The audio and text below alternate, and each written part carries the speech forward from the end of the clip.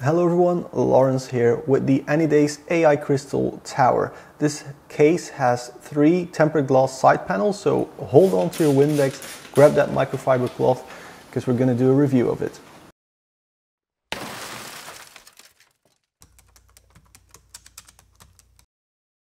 So I already said this case has 3 tempered glass side panels. You get one on the front, one on each side, and they're actually really thick at 5mm. That's way more than what InWin, for example, offers.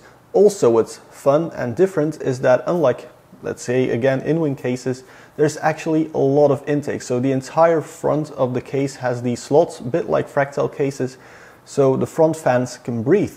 Now the glass has a really dark, slightly green tint to it. I don't really know if I'm into that stuff, but maybe you guys are, but you will have to put a lot of light in this case in order to make your hardware really shine. As you can see, the case is actually pretty big, so it will fit ATX, but it will also fit eATX motherboards and even longer dual CPU motherboards if you remove the little plastic cover. More about that later. It has the power supply mounted in the bottom instead of the top with my previous case, so that's also a welcome change. And it actually has some really tall feet, so if you put it on carpet, there's still some room for the dust filter to go underneath and for your power supply to actually breathe. Front I/O is really good. There are 2 USB 3.0 headers and then 2 USB 2.0 headers. There's a power button, a reset button with the hard drive activity light built in, and then there's a fan controller which looks like a 3-setting fan control, but it's actually just 7 volts, 12 volts, and the middle setting will turn the fans off completely for ultimate silence. I would like to see a Type-C port here, but most people still aren't using that, so it's okay, I guess. So I already mentioned the power supply has a dust filter, but there are also magnetic dust filters on the front and on the top of the case. Looking at the rear of the case, you can see 7 PCIe slots and a central bottom-mounted power supply. I would like to see it moved over all the way to the right for even more cable management room, but it is a pretty okay implementation.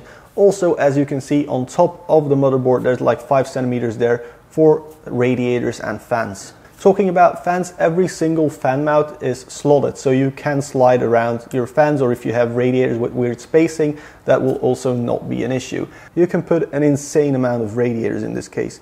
Let's start with the rear, so you can put a 120 or a 140 here. In the top, you can put up to a 360mm radiator, but you can also go with a 280 like I have right here with the ID Cooling FrostFlow Plus. It gets even more interesting at the front though, because there you can put triple 140 fans, but Anidees doesn't actually mention you can put a 420mm radiator in there, because there might be a little bit of room issues with the end tanks on those. However, there are no real cable struggles from the front I/O here, so maybe you can put a 420 in there if you really want to, but 360mm front radiators will fit no problem. You can also make them quite thick, but you will have to make sure that you can still get it in there because the basement is not removable, and so if you go with a 360 it might actually touch when you try and slide it in there. So as I said, this case has a basement to mount your power supply and the hard drives into. It's a really long basement. Maybe I wish they would have made it a little bit shorter so you can go with thicker front radiators. Right now I think 30mm is about as thick as you want to go, because again you have to get a fan in there as well. So while the central mounted fans make total sense in the front of the case, it's a different story up top. You see, the 120s and the 140s are spaced out from the center of the case, and that might become an issue if you go with really thick radiators. You have about 6 centimeters here, so that's a 30mm thick radiator and the fan on there, no problem. But if you want to go push-pull, for example, you might get interference issues or clearance issues with VRM heat sinks or your memory modules. So I really wish Anidees would have just slided the entire assembly over to the right, like Fantex, for example, does, so you can get really thick radiators in there. Now the entire case is powder coated in a lovely matte black color, but sadly all the non-glass panels are made from a really thin steel, and I would have liked them to go with slightly thicker steel. It's also a comment I had with the AI Crystal Cube. It flexes a little bit too much for my liking. It's okay when there's hardware in there, but during the construction process it kind of feels a bit cheap almost. Back to the basement. In a way it's awesome because there's a massive grommet in there for your GPU power cables, but sadly there's only a tiny little cutout for your HD audio connector at the rear.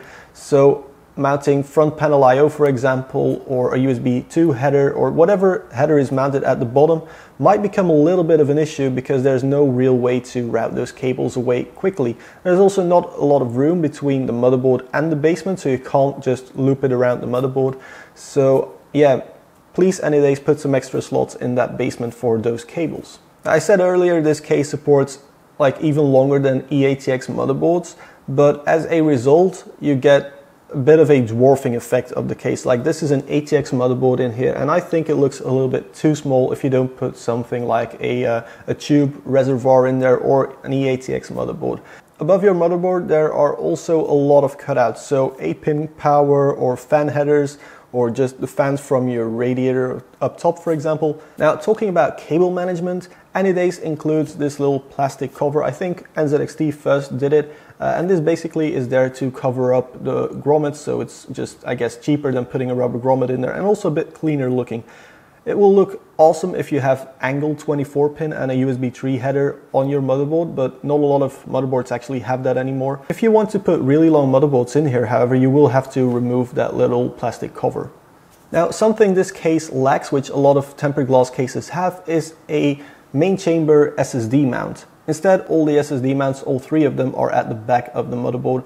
You simply mount them to a cage and drop them in. It's super easy to do, but you know, if you really want to show it off, it might be handy to just double-sided tape it into the main chamber. There are also dual hard drive caddies. They're just simple metal caddies. You slide them in, thumb screw, lock them in place, done. Moving to the back of the motherboard tray, it's a bit of a mixed bag for me. You see, there are a lot of cable management zip tie hoops. The stock factory cable management is done really well. They also use some Velcro straps to save on zip ties, but you get an awful lot of zip ties in the accessory box. So that's all lovely. However, there is very limited room for cable management, only, let's say, between 1 centimeter and ½ centimeter. Especially on the motherboard tray itself, that can be a little bit problematic. I, for example, wanted to run cable extenders, and just the connector of an 8-pin was too thick to mount behind the motherboard tray, so I actually had to modify my connectors. Another issue, because of this very limited room behind the motherboard tray, is my fan setup. So as you can see, I got the AI Prismatic fans in here, but the controller box is actually thicker than the room there is for the side panel to close. So it actually touches the side panel, and there's like a 1 millimeter gap between the side panel and the case. Not exactly ideal with tempered glass panels. Now, I could mount it to the front, but then the rear cable wouldn't reach. And if I mount it in the bottom, well, I already used up all the space with stashing cables in there. So yeah, you might want to make sure you have really thin cables and you want to do stuff properly with this case. Now, that said though, I think my cable management job looks very good for the amount of effort that I put in, and if you go with custom sleeved cables, it's going to look super tidy.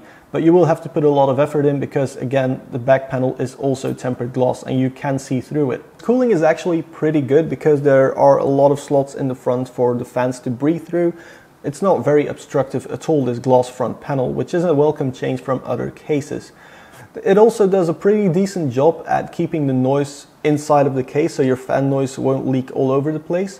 So I'm pretty happy with cooling and noise performance. But while it is awesome that all the intakes are filtered, the filters are quite restrictive and they do create a lot of turbulent air noise.